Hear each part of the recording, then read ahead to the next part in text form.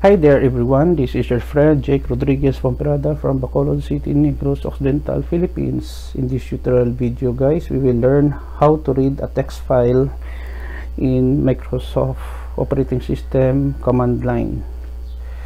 Before we end, I would like to say thank you very much to all my subscribers to my channel. If you are new with my channel, please click the notification bell so that you will be notified with my newly uploaded video. Please like, leave a comment, and subscribe to my channel for more upcoming video tutorials. So let's get started. I am here with the folder or directory demo. Let's say we declare issue command dir. We don't have a file, so I will create a file. Copy con readme.txt. This text file is very important to be read before using this software.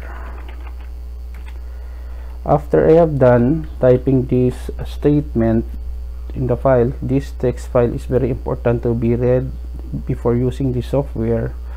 Press Ctrl Z and enter to save the file. So dir, we have here the file.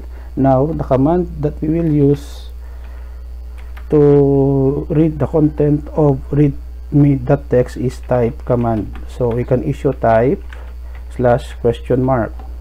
So displays the contents of a text file or files, type, drive, path, and file name. So the slash and the question mark is a wildcard to know what is the purpose of the type command. So type readme.txt. So it displays the content. This text file is very important to be read before using this software.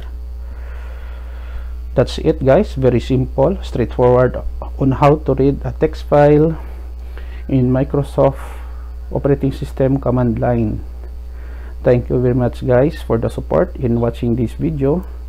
Before we end, if you like this video tutorial, please hit the like button, leave a comment in the comment section of this video tutorial, and subscribe to my channel for more upcoming video tutorials. This is your friend Jake Rodriguez Pomperada from Bacolod City, Negros Occidental, Philippines. Until to the next video tutorial, bye bye for now.